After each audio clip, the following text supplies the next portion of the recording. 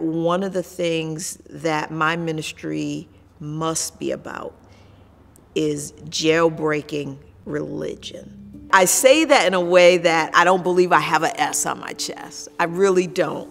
But what I believe is most parishioners are so comfortable in their traditions that they can easily be threatened when something new is introduced.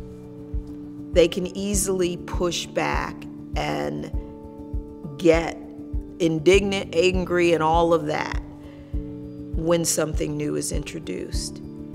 And so I believe that the Lord God is calling me to a time such as this to help people see that it's okay to come to church as you are. It's okay to worship outside of the church. There are so many traditions that I believe has blinded faith. I needed to know how other people worshiped. And I specifically chose Northeastern Seminary because of that. I didn't want to be in a seminary that was focused on my denomination, that was focused on one specific denomination.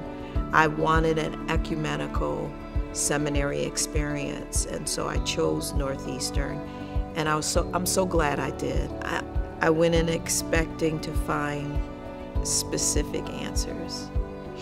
And I came out still expecting to find specific answers, but in a different way.